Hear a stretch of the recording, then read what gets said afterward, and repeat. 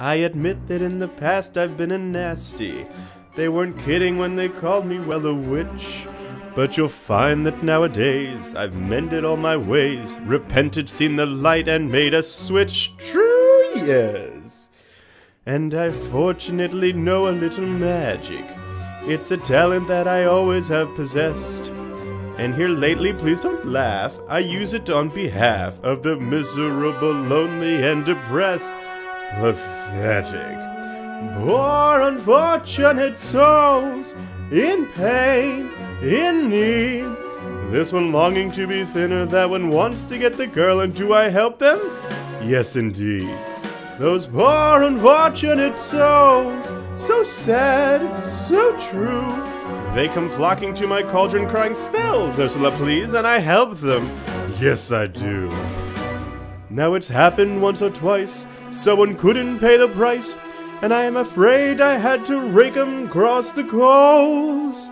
Yes, I've had the odd complaint, but on the whole I've been a saint to those poor unfortunate souls.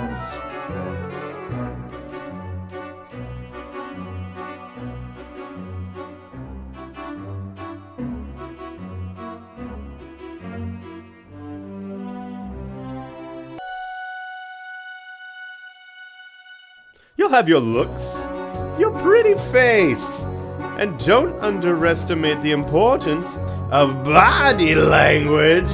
Ha! The men up there don't like a lot of blabber. They think a girl who gossips is a bore.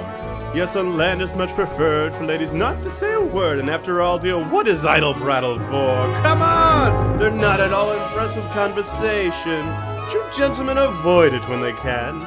But they dote and swoon and fawn on a lady who's withdrawn. It's she who holds her tongue who gets a man. Come on, you poor unfortunate soul! Go ahead, make your choice. I'm a very busy woman and I haven't got all day. It won't cost much, just your voice.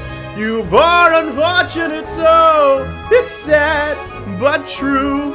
If you want to cross the bridge, my sweet, you've got to pay the toll. Take a gulp and take a breath and go ahead and sign the scroll. Flotsam, jetsam, now I've got a boys. The boss is on a roll. Use poor unfortunate soul.